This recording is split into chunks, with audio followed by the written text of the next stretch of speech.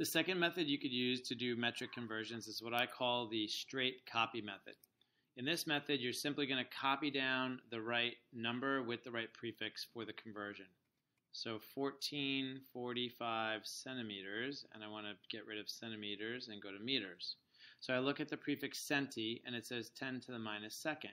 That means 10 to the minus second meters is a centimeter, because centi and 10 to the minus second mean the same thing. So then I'm going to write a 10 to the minus second up here with meters, and then you simply need to do the math, and you're going to come up with 14.45 centimeters. I'm sorry, meters, and we canceled out centimeters. So this is going to be meters, and this is going to be the final answer.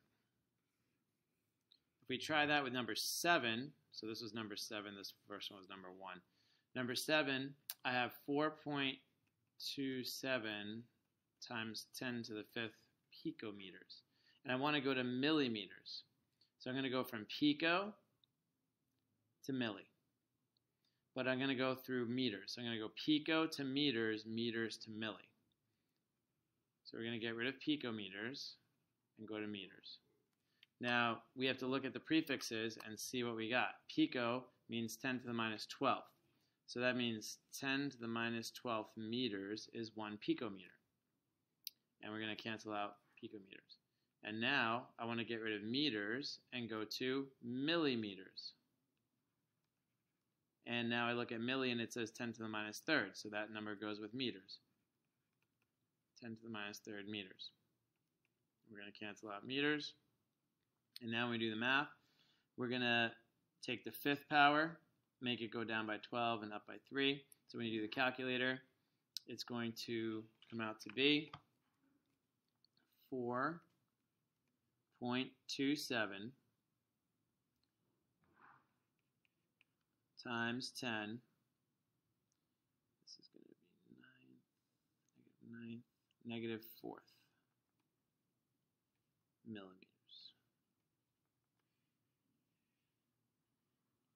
So this was the straight copy method. Again, what we did is we got the unit we wanted to divide out to the new unit. We look over here and see the relationship with the regular unit. So centi means 10 to the minus second. I put that with regular unit, and then I do the math because I'm done when I got to, oh dear. All right, well this was number 2. I'm sorry. I'll do number 1 for you again. I got mixed up. This was number 2. Here's number 1.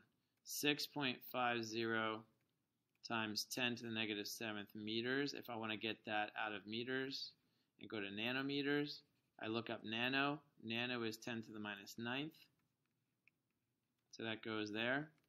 And I cancel out meters. And the answer comes out to be 650 nanometers, or 6.50 times 10 to the second nanometers. If I wanted to do number 7, I take the 4.27 10 to the 5th. It's in picometers. I want to get rid of picometers. Go to regular meters. Always go to the regular unit first. Pico means 10 to the minus 12th. So 10 to the minus 12th meters over 1 picometer cancels out pico. But I'm not done because I want to go to millimeters. So I need to put regular unit down here, meters, with millimeters on top. And then I copy down the 10 to the minus 3rd with regular unit because milli means that. And then I do the math and I get 4.27 10 to the 4th. The advantage of this method is that you're just straight copying. The disadvantage is that it's a little longer than the first method, which was just move the decimal over. In the next video, we're going to see one more method, which is called the no negative exponent method.